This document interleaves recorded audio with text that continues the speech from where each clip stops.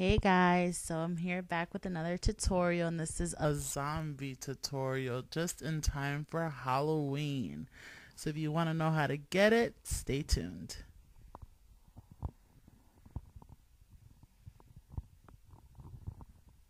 So I'm going to start off with Maron's Modeling Putty Wax and a spatula. I'm going to dig it all out, and I'm going to take some putty in the size of a nickel, and I'm just going to roll it up until I get the shape that I desire.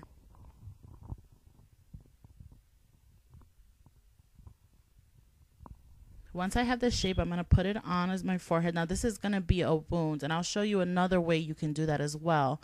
And I'm going to take a spatula. I'm just going to blend it onto the skin so it all blends in and looks as natural as a cut can actually look.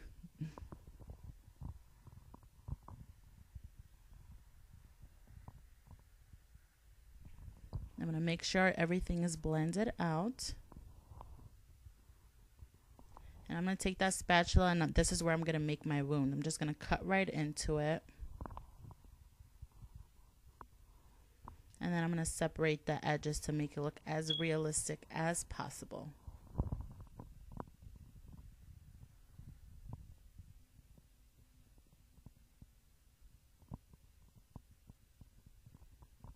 It should look something like that. Next, I'm going to take some latex and a plastic bowl. And I'm going to take a cosmetic wedge, and this is another way that you can do a wound as well. So I'm going to pat that all on there. Now if you're using it for the first time, it is going to stink and irritate.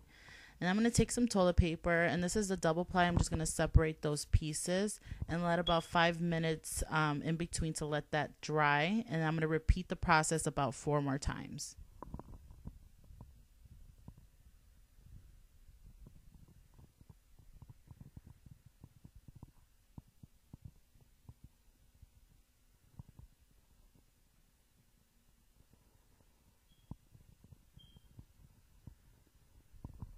I'm just going to let that dry a bit with a blow dryer just to make the process a little bit faster.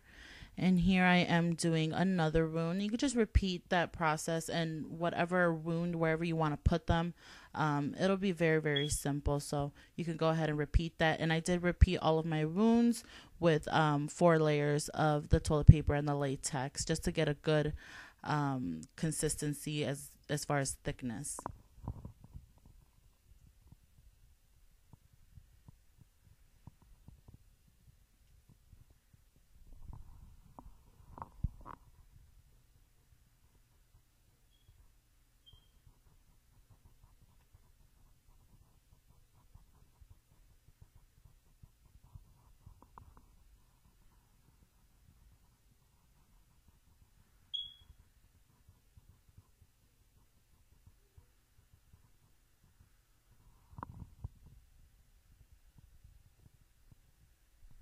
Now, I would say that this part is probably the part that does take the longest, only because of the drying time with the latex and the paper.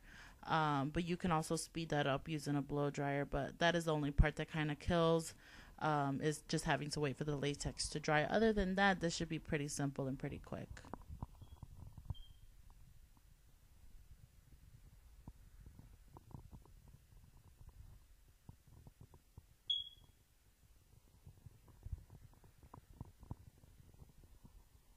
And I'm just going to add some latex over the modeling putty.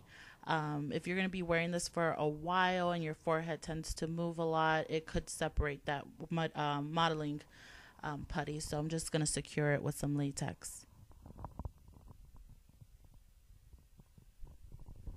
Next, here I'm going to make the wounds. Now this part, you definitely want to be extra careful to not pinch yourself, to not cut yourself.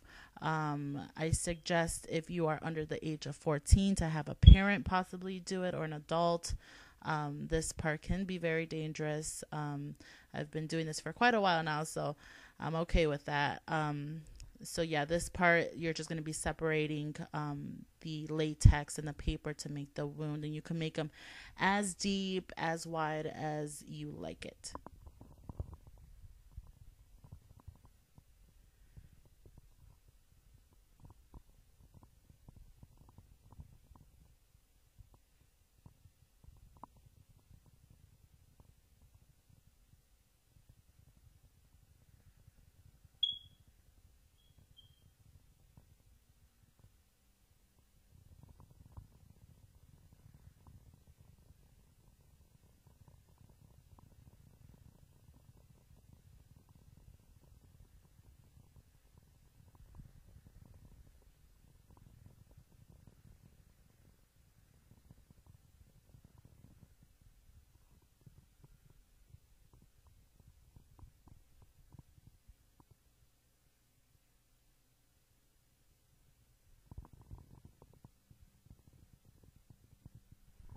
Next, I'm going to take a very light foundation.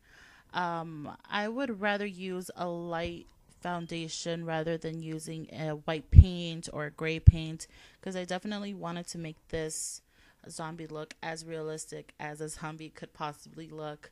And if you've ever seen a dead person on TV or at a funeral, or they're very, very pale, um, but still with that skin, human skin, instead of making it look as fake as possible with a white paint. But to each its own, you can use whatever you want. I just wanted mine to look a little bit more realistic, so I just used a foundation that was about 4 shades lighter than my actual skin. And here I'm going to take NYX Jumbo pencil in a black bean, I believe. And this is just going to be kind of a base where I would put my colors after this. And I'm just putting it all around my eye, and then I'm going to blend it out. And this would just be a guide for me to know where I would put the other colors later on.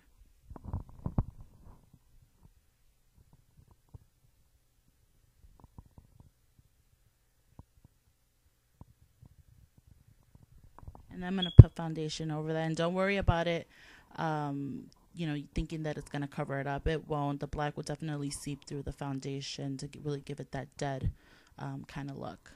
And I'm just going to bring down that foundation all the way down in any parts. If you're doing this for a costume, any parts of your skin that's going to be exposed, I would refer you to cover your whole body.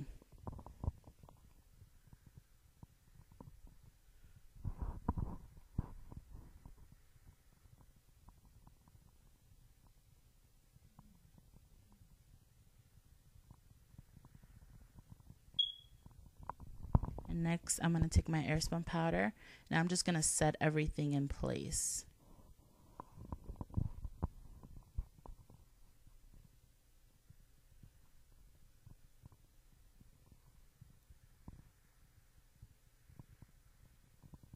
I'm going to take my Lorac Pro palette, and I'm going to be taking a 217 brush, and I'm going to take that purplish brownish undertone shadow and put it all under my eyes to give it that sunken in type of look.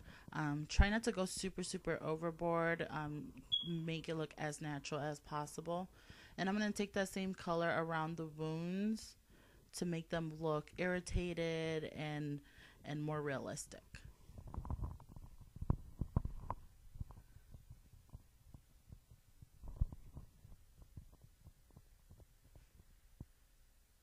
I'm going to take my Makeup Forever Flash palette, and I'm going to take the red color, and I'm going to use a Real Techniques brush to kind of just pat that all on there. And it's basically repeating the same process with that shadow.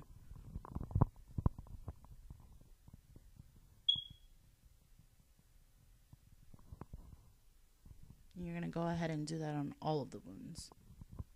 So it looks something like that. And I'm going to take some black, and I'm going to put that in the corners, and I'm using a 224 brush by MAC. And just to make it look a little bit more synced in, and I'm going to take that all the way down to my nose.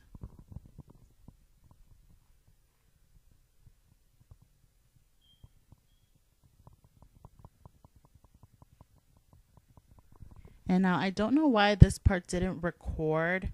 But I just filled in the wound with some black shadow, and I'm using the Fresh Scab by Ben Nye, and I'm just filling that all in to make it look really gross.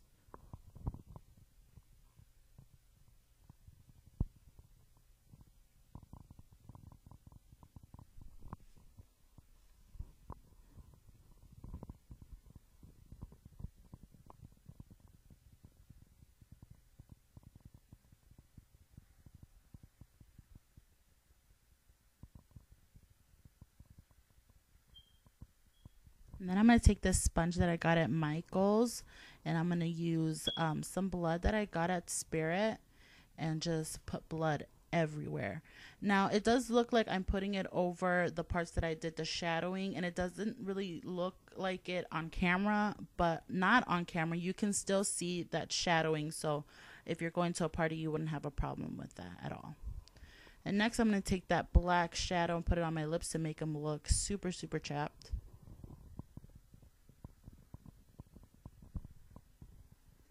And I'm going to take this paintbrush and some blood, and I'm just going to put it all over my face. I'm going to splat it all over.